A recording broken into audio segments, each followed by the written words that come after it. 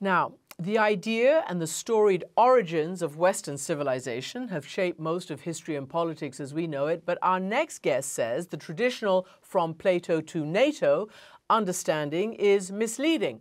Ancient historian Naoíse Mac Sweeney explains how it got that way in her new book, The West, and she joins Michelle Martin now to correct the record. Naoíse Mac Sweeney, thank you so much for joining us. It's lovely to be here. Thank you for the invitation. You are a classical archaeologist. You are an historian of ancient eras. Your book makes two powerful, and I think for some people, provocative arguments. The first is that our general story about the history of Western civilization is factually wrong. So why don't we just start with that? And what is this false narrative that we've all been taught? Well, the story that I think most people will recognize tells the tale of the origins of the West, the modern West, as having its origins, its roots in ancient Greece and Rome. And from there, the idea is that Western civilization has transferred into Central and Northern and Western Europe. And from there, it gets transferred across the Atlantic, especially to North America. So this is the story of Western civilization. And it's all around us. We see it everywhere we turn. But one of the things that I really wanted to debunk in the book is that this is a story which it doesn't match the facts that we have currently. You know, it may have matched the facts that we had at the time the story was first written, but, you know, we have more facts now. We know more about the past. And that's simply not the way culture traveled or civilization traveled. The real story is much, much, much more complex. So why does it persist? Why does it persist as the way that we are taught this story? Oh, well, okay, that question has kind of two answers. The first one is that the different bits of it are known, but we haven't put it all together. So we know that ancient Greek culture and philosophy and learning wasn't just inherited in Western Europe. We know that it was very important in the medieval Arabic world. We know that ancient Greek was still used as a language right until the 14th century in sub-Saharan Africa and Sudan. So we do know that it's a much richer set of cultural transmissions. It's just joining it up into one big overarching narrative, which we haven't quite done. And when we ask, why haven't we done that? Why haven't we rewritten this big narrative? And I think it's because it's been politically expedient for us not to. I think this is a narrative that fulfills a certain political function in Western society. And it has been very convenient over the centuries to hang on to it because it bolsters Western ideas of Western supremacy, Western identity, and Western exceptionalism. And that is like the second point that you make very explicitly in the book, which is that this narrative, this false narrative, has staying power because it's been useful to those who want to dominate. Yeah, absolutely. And I think this is not a shock horror moment. All historical narratives do this, right? That's why we tell histories the way we do, because they make sense to us and they help us to explain who we are today. Now, the only trouble is that this narrative of Western civilization, it doesn't really explain who we are today in the modern West in the 21st century. I think it worked really well for the 18th and 19th century when it was a really strong narrative. It began to work less well as the 20th century went on its way. But now we're in the 21st century. The modern West is not the same as the West of 1900. And we need to have different origin stories. So here's the approach that you took in rewriting this narrative for the 21st century was to ground your story in the lives of 14 historical figures. And obviously can't ask you to describe all 14 of them, but I wanted to ask if we could pick a couple and then if you could sort of describe your thesis through their lives. So if you could just start with the ancient Greek historian Herodotus, and how does he complicate our notions about these sort of the inherent kind of whiteness of Western culture and this kind of clear through line? Yeah, no, absolutely. And I start with him in the book because we often look back to Herodotus. We sometimes call him the father of history. And we often assume that he is the first originator of this clash of civilizations, the West versus the rest kind of narrative. Very famously, he wrote his big magnum opus was called The Persian Wars, and it told the story of how an alliance of Greek city-states fought against the Persian Empire. So this book has often been read as a clash of civilizations story. But actually, if you delve into, first of all, the book, but also Herodotus's own life, you can see how it's just not that simple. So Herodotus himself, he's born in Halikarnassus, which is modern-day Turkey. He is a Greek, he's got a Greek name, but he seems to be at least half indigenous Anatolian as well. So his father has an indigenous Anatolian name. He has other family members who also seem to be indigenous. So he's a kind of a mixed culture kid. He ends up having to leave his home for political reasons. He's essentially a refugee, and he winds up in Athens, which is the golden cosmopolis of the moment. And he's trying to make a living as a young writer, and he's doing really well in Athens. But very strangely, at some point, he decides to leave Athens and live out the rest of his days in a small town in southern Italy. And a lot of people have asked over the years, why would he do that when he is the moment when he's a great successful writer? Why is he leaving? And I think the answer lies in what's happening in Athens at the time. So Athens is the cultural capital of the Greek world, but it is because it is drawing in wealth and riches and treasure from an empire of other Greeks. And what the political rhetoric of Athens at this moment is one of increasing exclusionism. It is one of racial purity, and they are definitely trying to make it an uncomfortable environment for migrants to be in. And Herodotus, we can only imagine, must have felt that. And then when we know this about his life, and then we go back to read his book, The Histories, what we find is not a triumphalist story of the Greeks defeating the cowardly Eastern Asians, but actually we see a much more complicated story where different groups of people are interrelated in different ways, where it is almost ridiculous to draw stark lines between people because there's so many interconnections. And actually what Herodotus seems to be doing throughout the histories is rubbishing the idea of a clash of civilizations. He's mocking it. He's showing that it doesn't work in reality. And so I think we have a lot of people have misread Herodotus over the centuries because of this. That's so fascinating.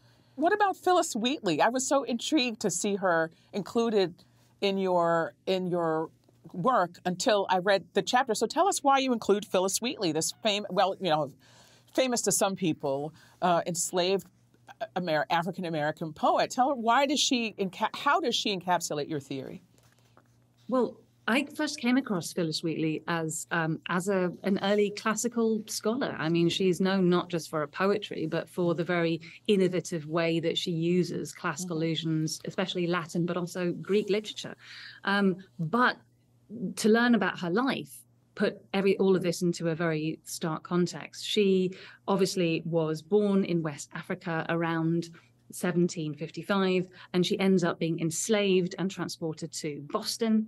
There she shows a great aptitude for language learning and erudition in general, and so she learns Latin and Greek very quickly. But by the age of 12, she's publishing poems in newspapers, and as she's a teenage literary sensation, almost nobody can believe that this young enslaved girl can produce literary works of this high caliber. And to read her poetry really shows you the depth of her engagement with the idea of the classical past and the Western tradition. And she's very clever about it. She draws upon it in very sophisticated ways, but she also positions herself in a problematic way to that inherited classical tradition. She is part of it, she has mastered it, but at the same time she feels excluded by it. And she draws comparisons between herself and an African Latin poet, Terence, and as peripheral, both part of and peripheral to this literary tradition. So she's a really, really interesting figure from this perspective. And then you find that even later in her life, she wrote very painfully and evocatively about her own experiences being, in her words, snatched from Afric's happy, fancied seat, and writes about how the revolutionary movement in Boston at the time, she's caught up in the middle of it, how she questions how this can ever find divine favor while they continue to practice enslavement. And so she begins to speak out, finds her political voice as well as having a literary voice. But then it's very sad she has a very tragic end and dies in penury. And you do wonder how much of that is linked to her speaking out politically. And there's one other person I wanted to ask you about, Tulia de Aragona, who's a poet, a philosopher, and a famous courtesan of the Italian Renaissance. Why did you include her story in the book? She is another fantastic literary woman, which I was very excited to begin reading about. And because, again, she undermines what we think of as happening in the Renaissance. What we think of as the Renaissance as being is a revival, literally a rebirth of classical and Western civilization, a rediscovery of the ancient world. But actually, Tulia's poetry and also her letters are not like that. They have an awareness of a much wider world. So she does write with classical allusions. She writes very wittily and in a very sophisticated way, engaging with Plato and Aristotle on questions of philosophy. But she also writes this wonderful epic poem, which is like an adventure story about actually an enslaved young man who ends up becoming free and traveling the world to try and find his parents, called Il Meschino, the wretched one. And he travels through Asia, and he travels through Africa, and he travels through to the wilds of Europe, and eventually finds his parents back home in Italy, of course. But all of these three continents are described in equally strange and weird and wild ways. And what Tulia shows us is a world which is not divided into Europe and the West and classical culture on the one hand, and the monstrous East and Africa on the other hand. We have elements of Christianity in all three continents. We've got elements of classical Greek and Roman culture in all three continents, and we have elements of barbarity in all three continents as well. So I think we have to reassess what we think of as the Renaissance worldview as a worldview which is much more global, perhaps, than we might have thought before. The argument has been made for some time, and it's been made all around the world, that genius knows no continent, that genius knows no continent, creativity knows no continent. What is different is, opportunity and access, the ability to express it. And I'm just sort of curious, like, why should this even be a radical idea at this point in our lives? It seems like it's radical now because I feel at least the political discourse in especially North America and in Europe has become very, very polarized. And we seem to be retrenching ourselves at different ends of the political spectrum and unable to engage in dialogue across the middle. And so terms like the West and Western civilization have either become terms for sticking up on a statue pedestal and lionizing and saying that they are untouchable for one side of the political spectrum. And on the other side of the political spectrum, they've almost become dirty words. They are something shameful or something that we to be denigrated. And both of those things are clearly pastiches. They're straw men. These are two straw men. And so if we cannot move past that, if we can't get a more sophisticated, less two-dimensional straw man view of what Western society and what the West currently is, we're never going to be able to move forward. But why do you think there's such an aggressive move now to uphold this specific view of, Western civilization? Not just in the United States, but we see this in other Western governments, this desire to kind of narrow the focus of history rather than broaden it. Like, why do you think that is? I think this is because we are at a critical juncture in kind of the balance of power globally, where the West is no longer occupying this unrivaled position of dominance, which it has had for the last couple of centuries.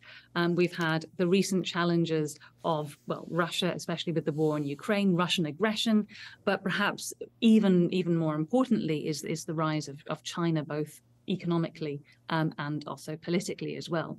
Now, wherever you stand on that, whether you think this is a good thing or a bad thing in different parts of the world, it is something which means that the world order is changing, that things are changing around the West, not just within China, but also China's interactions with the rest of the world. And the West, therefore, has to rethink its position and what it fundamentally is. In doing that, there are people who want to step back and retrench and maybe put their hands over their ears and say it's not happening. The West is what it always was. It can't change. It's never going to change. And there are some people who are, who see the faults of the West and want to almost rip it to shreds. But there are also some people in the middle who are seeking to try and understand what the West is now. And it's not what it was 100 years ago. It's not what it was 150 years ago. It's not what it was even 20 years ago. So the kinds of identity we need in the West now are not the kinds of identity we need at the time that this idea of Western civilization was being promoted. We need something else, and we need it now. You say very clearly that your book is not an attack on the West. Say more about that and why you made a point of saying that. I made a point of saying this because there is a school or a political corner which does want to critique the West and Western civilization, saying that there's nothing good about it and it's all to be denigrated, and acknowledging some of the horrors of the past in Western history. And I think we must acknowledge those horrors and we must come to face with them. But that does not mean to say that the West in the current world is something that you should give up on. Now, I am of the West. I live in the West. I do have a Chinese mother and I have family roots in China, but I am of the West. And there are things which I cherish and value, which I think are core to modern 21st century Western identity. And in political debates nowadays, around me, it's obvious there are other people who see those things as core to Western identity too. And these are principles such as democracy, the rule of law, freedom of speech, freedom of worship, or we could debate which ones we want to include and exclude. But the core values of the West, as I see it, and as many people around me seem to see it, are no longer racial or ethnic in the same way as they were 100 or 70 or even 50 years ago. And so this current West, which we're now living in today, is the West that I think we need to seek to understand and which we need to find a new origin myth for. Naoíse Mac Sweeney, thank you so much for speaking with us today. Thank you.